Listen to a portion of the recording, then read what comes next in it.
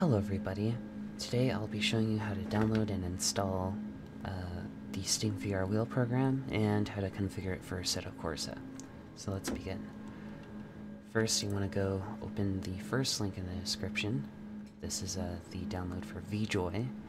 It is a program that will take our inputs from the headset and feed it into the SteamVRWheel program. So you just want to go to Files, Beta, download the latest release here. Once you've downloaded this, I already have, and open up File Explorer, go to your Downloads folder, and run the installer. Alright, now that it's done installing, we want to open up our Start menu, and scroll all the way down to V for vJoy, and we want to configure vJoy. Now, here you want to make sure your number of buttons is set to 32, and you've enabled all your axes. Once that's done, you can hit Apply here, and then you can close this tab. Now, our next step is to go to the GitHub page for SteamVRWheel, right here. Right here where it says Releases, I want to click on that. Now, the developer of this tool has some notes about the program and some additional installation instructions where you can configure your inputs depending on which controllers you have. But all you want to do is scroll down here, click on the zip file right here, and then download it. I already have it downloaded, so I'm just not going to do that. Now, go to our Downloads folder, open up the SteamVRWheel zip file. I want to extract that somewhere safe. I'm just going to throw it on my desktop. And yeah. Now at this step, we want to make sure we have SteamVR running, and we want to make sure our headset is connected. So I'm going to go do that right now.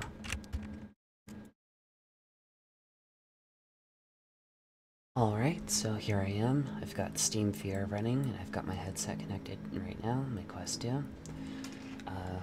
Now what you'd want to do is you'd open up your SteamVRWheel right here, run the SteamVRWheel.bat file, and once it does that, yeah, you should be good to go. We can even scroll down back to vJoy, click Monitor vJoy, and this will show us all the inputs for our controller right here.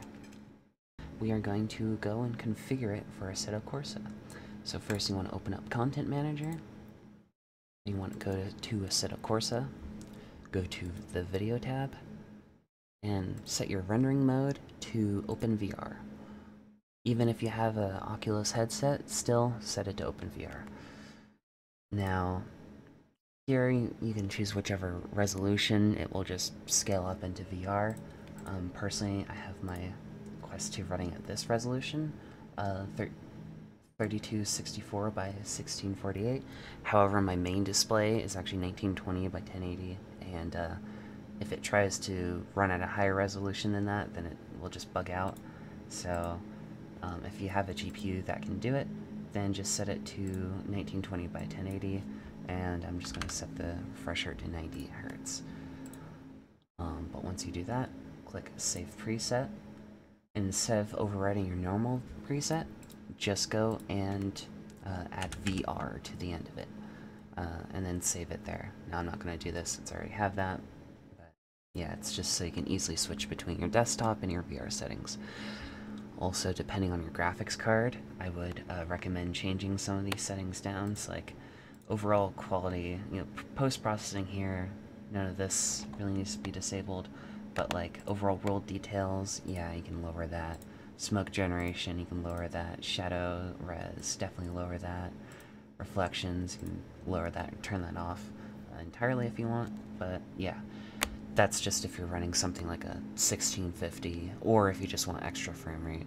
I have a 1070, so I can push stuff, but I like better frame rates.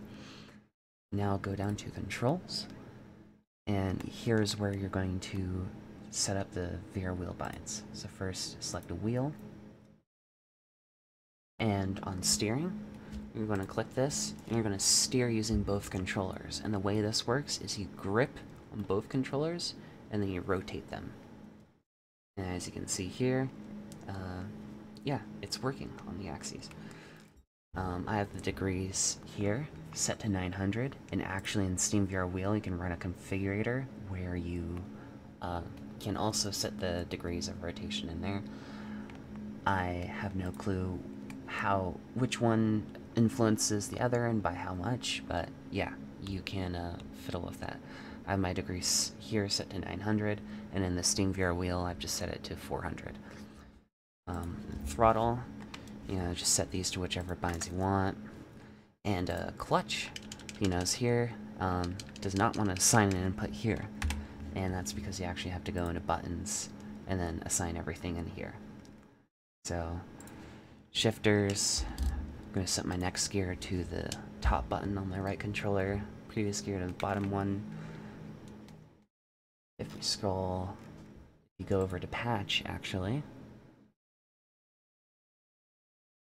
and here you can set your clutch. So I'm going to set this to the top button on my left controller. Oh yeah, it's over here in buttons. I'm just going to set this to the bottom button on my controller. And now that that's all done, you can click Save Preset, and then just add VR at the end. I, of course, have already done this, so I'm not going to do that. And last but not least, Custom Shaders patch. There's some settings here that I'd just like to go over. So first of all, keep in mind there's a lot of settings here that actually don't really apply to VR. So like if you go into Extra FX, it says for now only works for single screen and VR. So just read through everything before you enable it for VR. But primarily what you want to look at is in graphics adjustments. Here you can set AMD Fidelity FX, or FSR, so you can actually upscale or run the game at a lower res and then upscale it to a higher resolution, which is very, very handy for VR.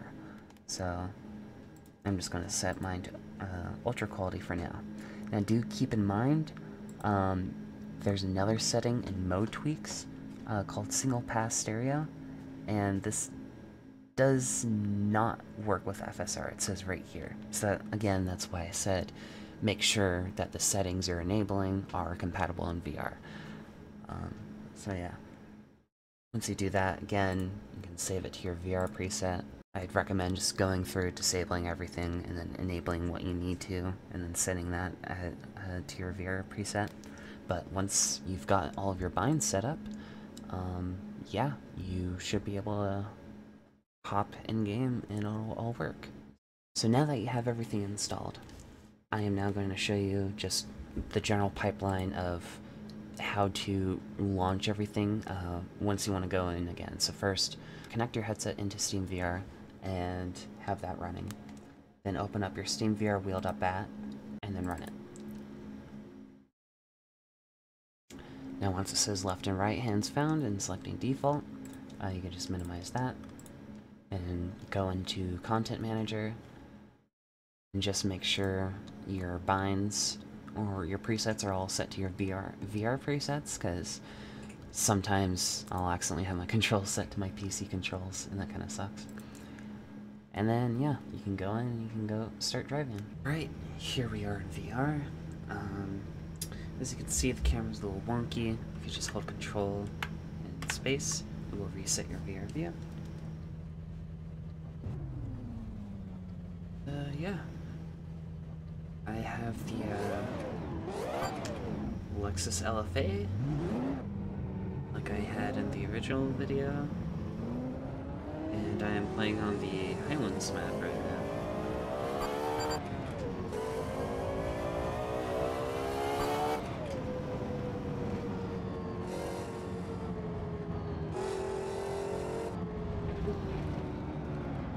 Still not used to the steering yet, as you can see.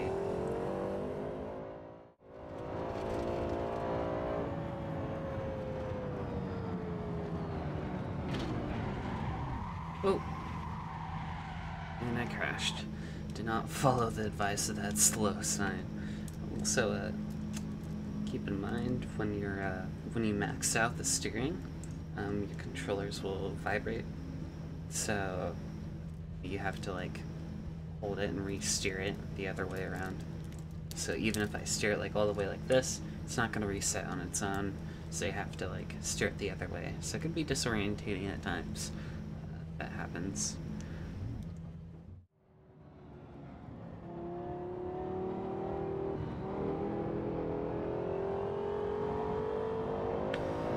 This is my favorite part of this map. Big old lake on your left. You're hauling ass down this road. It's the best. Well, if you guys found this tutorial helpful, be sure to like the video and maybe give me a subscribe. I might do more tutorials like this in the future, or showcase how to install and set up different types of software. But yeah. If you have any questions or if you have any information that might be useful, then feel free to, or useful to other people, like any tweaks or any tips, then feel free to leave a comment and I will pin your comment and might even include a summary of all the information people have given in the description. And I might end up remaking this video, so, but yeah, hope you guys enjoyed.